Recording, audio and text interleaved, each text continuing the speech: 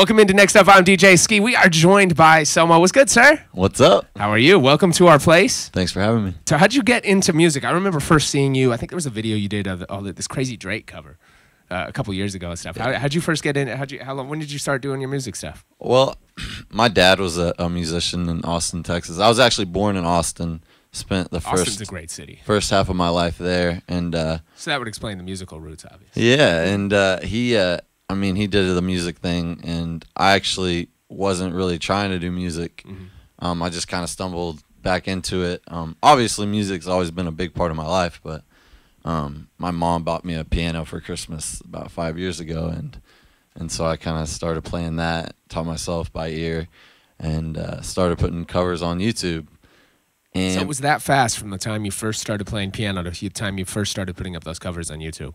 Basically, I mean, it's slowly gone, and then I met my producer, Cody Tarpley, and we started doing, studio quality covers, and people really started reacting. So I was like, yo, you wanna write some original music? And that's an interesting thing, because I know that we all know about the SoMo Sundays, where you always do a different cover every Sunday. Yeah. You've gotten how many million? Like 50 million views? 50 million. Something insane. What was it? First up, let's talk about that. What was the first video you did that got a crazy amount of views? And how many videos had you done? The one that you said. I mean, there were some before that got maybe 100,000, 250,000. But even when you're coming up and going from in the middle of nowhere and not expecting to do anything, 100,000 views is a lot. Like, how are people finding and discovering that?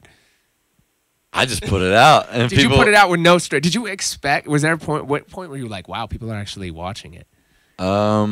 I mean, the first one I put up, it was just me in my bedroom, and I put it up, and it got 15,000 views the first month, which was a whole lot, when you just put a video up. I mean, most people get, if you just put up a video, maybe 20 views. Yeah. Oh no, I mean, really, and it went on to the other covers and some of the ones, and then finally, when Drake's album "Take Care" came out. It leaked a week before, and everyone was bumping that. Yeah. And I sat down at the piano, and I started to sing all the songs over this one chord progression. I was like, "That's dope." Oh no! And I called Cody, and I said, "Yo, we have to record this tonight," because the album was coming out a day later, and we did, and we dropped the "Take Care" medley on the day that he dropped his album, and it went viral. So. The rest is history. Yeah, I think it has like 4 million views now. So. That's nuts. What's your approach to actually making your own original music?